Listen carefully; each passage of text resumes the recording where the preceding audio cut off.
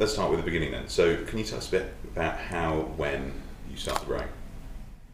Yeah, it was. It always used to be in interviews not that long ago, but now it is quite a long time ago. So it was in September 2001. I was at the University of the West of England. It was my second academic year when I was studying engineering, and I think I just wanted to try something new, do something different. I'd never had the opportunity to row before, and with my background in the Navy, I've always been drawn to water and sports that require a lot of teamwork and determination and those kind of things. And it was fortuitous, really. In the Navy, I'd spent a little bit of time doing fitness stuff on a rowing machine, and I'd surprised myself how good I was there. And at the time in the Navy, people asked me, have you tried rowing? Maybe you should. So when this opportunity came up, I was at a freshers' fair in my second year, and some big guys came over and said, traditional, I think how all big guys get into rowing, you're a big guy, do you fancy coming and trying? And I just said yes, and I remember my first session like it was yesterday, and I remember my coach Tim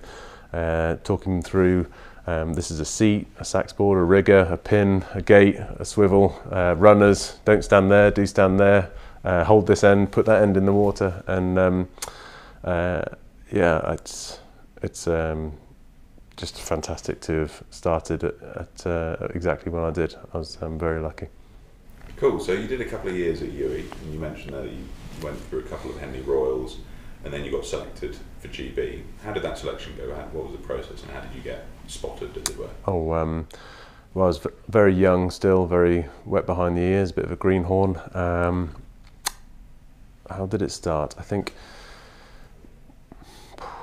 when I was at UWE, I had my coach changed, so Tim was a student coach that looked after me, and then very quickly we got Fred Smallbone to come and coach us. So Fred's a Henley steward and a whole host of other things. He's an old boy in the sport. He's an Olympic silver medalist. He stroked the national 8, and just an amazing bloke. And suddenly, just by luck, I managed to find myself under his wing, and he kind of looked after me. I was a big, strong guy, and I had all the potential, and he was the guy that gave me a steer, and all the decision making and all the directions were under his watchful eye. So I think the first thing he suggested that I do was have a look at Oxford as an option, as a stepping stone, because I was still technically very rusty, but big and strong. So Oxford was a logical step. And the first few things I did was, I remember there weren't such big guys for me to race with at trials at UWE, so Fred sent me to Richard Spratley at Brooks to see if I could just do a training camp with some of their guys. So I remember going to Wimbleball Lake, which the Brooks guys know very well, and I was raced after race after race, just seat raced, 4 minutes, turn, 4 minutes, turn, 4 minutes, and it was my first block of proper hardcore racing, but won myself a position in the top boat that they sent to the under-23 trialling process. So I was really proud of that. And then under-23 trial, suddenly this Brooks 4 was competing with UL and lots of other universities and clubs, and I came out well there, and eventually worked my way to the top of that bit and got selected into the under-23s. And it helped. I had a big ergo, which I demonstrated when I was young at the National Indoor Rowing Champs up in Birmingham. And crikey, I really am talking now. These are great memories. It's great memories for me. So yeah, after the combination of Indoor Rowing Champs, a bit with Brooks at Wimbleball, and getting into the under-23 boat, that was where it all started. You got in the boat? Oh, you're under-23, obviously. But yeah. So when I started in September 2001, I was just 20. Just 20. And then I must have been 22. So my first stab at under-23s was my last available year for under-23s. Right. So I raced that summer in Belgrade, actually, in Belgrade in 2003. And then immediately after that, I'd already graduated from UWE. So then I came back, a little bit of fitness stuff, and then went straight into the Oxford programme after that. Cool. So, you know, you've been in GB squad for a while. How's it changed whilst you've been there? It's changed a lot, and it's changed not very much. You know, there's a great recipe there for success, and I think that came from back in the late 80s and early 90s. I'd say especially the early 90s when the lottery funding came on board. Suddenly, I think the work that Steve Redgrave and Matthew Pinsent did in showing the team that we can be of a winning standard was critical. And then the money that came in from the National Lottery suddenly started to bring everybody up to their kind of standard.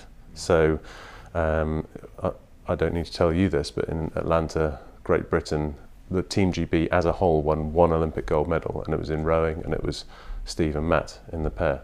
And if you look back, was it 19 golds from London?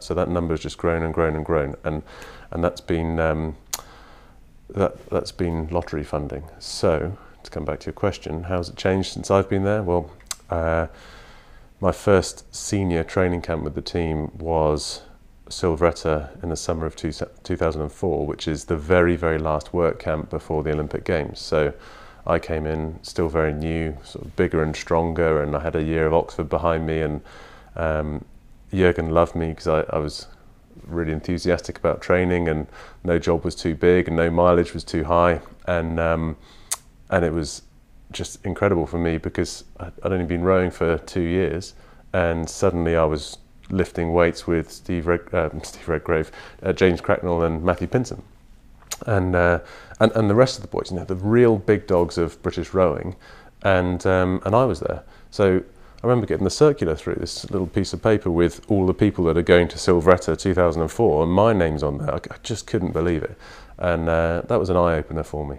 And as it happens, I loved the training camp, I loved the altitude training, and to this day I've done, I don't know how many, maybe 10 Silvretta camps, and it's still my favourite camp that I go to, and probably because it was my first, and probably because of the inspiration I got from my first trip up there. So all those guys went off to the Olympics. I didn't, of course. I was very low ranked, and I had to watch the Olympics from home, but that was very realistic for where I was in the team. So I've got no regrets there. And yeah, well, it was in a very small way. I mean, I was just there. I didn't have anything to do with it, but I was starting to feed off it, and so I was lucky in a sense to get that Olympic feeling early on. And the way it's changed, you know, the people change. I'd say the depth of talent across the team is much, much stronger now, and I would say especially so in the women's squads, lightweight squads. That's so much deeper and stronger than it was back in 2004. So where in 1992 it was pretty much Matthew Pinsent and Steve Redgrave, that has just expanded and expanded and expanded through the heavyweight men, through the heavyweight women, and now there's very, very little weakness in the team at all. And we're attracting more and more people. You know, talent ID comes in. So all of these different schemes, World Class Start and those things, where we go around schools, have a look at athletes and, you know, literally get the tape measure out and 2 meter arm span, 2 meters high. Are you trainable? Will you be enthusiastic? Come down, jump in a boat. They do, and they're brilliant. And we're starting to get those guys through now. And the product of those initiatives has made the team, I'd say, outstanding. So now I'm in this Olympiad, in the Rio Olympiad, we're only halfway through.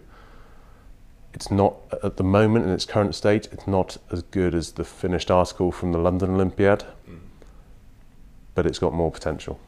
Absolutely, definitely more potential. So I'd say, like for like, in our Carapiro year, so 2010, leading up to 2 years away from the Olympics, what we've got now is better than what we had then.